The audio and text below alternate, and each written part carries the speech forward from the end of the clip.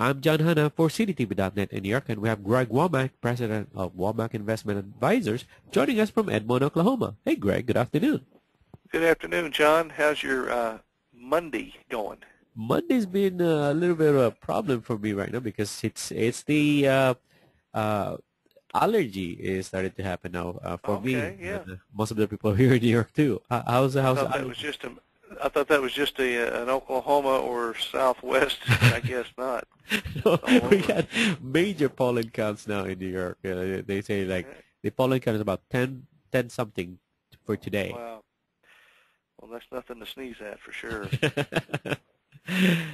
And Greg, what do you have for us today?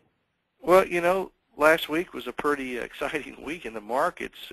We had a higher than expected job creation report, but that couldn't entirely rescue the domestic equities from the slump they had, earlier in the week. And also the one-year anniversary of last year's May 6th flash crash. The Dow was up roughly 20% from that May 6, 2010 close.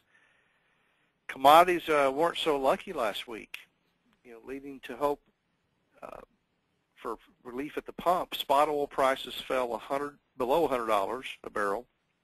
Gold fell back under $1,500 an ounce, and just over a week after hitting almost $50 an ounce, the spot price of silver dropped more than 20% when the CME group repeatedly raised silver margin requirements to try to curb the speculation.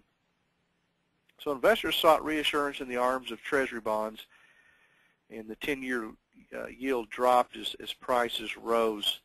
Currently, the 10-year yield is roughly about 3.2%. Prior week was 3.32. So lower yields mean higher prices for Treasuries. And really, year to date, the Dow's up about 9.2, S&P up about 6.6, and Russell 2000 about 6.4%. Now, as I speak right now, John, the markets are up about 0.5% in general when it comes to as far as 12 o'clock Eastern time on May 9th. So, really last week the headlines were, even though businesses added jobs, 244,000 in April, this was the largest number in almost a year. The unemployment rate nudged upward from 8.8 to 9%. So that's the first increase in the unemployment rate since November. And the Bureau of Labor Statistics said jobs increased across a broad spectrum of industries while government jobs declined and construction remained static.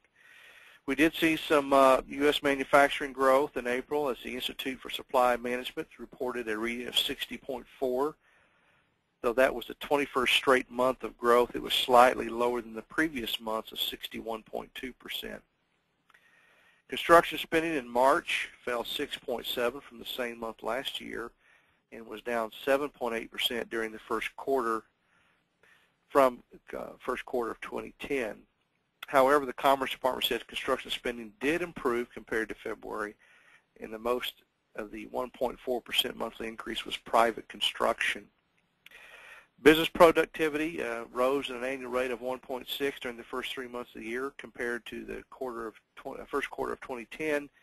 It was up 1.3% during that time. However, the labor force didn't see much benefit. The Commerce Department said that though the 2.6% increase in hourly compensation for the quarterly outpaced the productivity gains. Higher consumer costs meant that adjusted for inflation, compensation actually fell 2.5%. Well, this week, John, really, I think investors are going to be watching to see if the commodity sell-off continues. As we have it today on May 9th, gold, silver, and commodities in general are rebounding up some. If it does, it could help,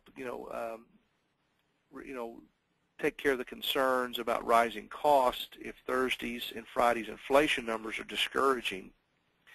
So it really kind of inflation has been on the front burner with the markets and the economy, and of course higher oil costs and commodity costs are really a tax, especially to the middle class.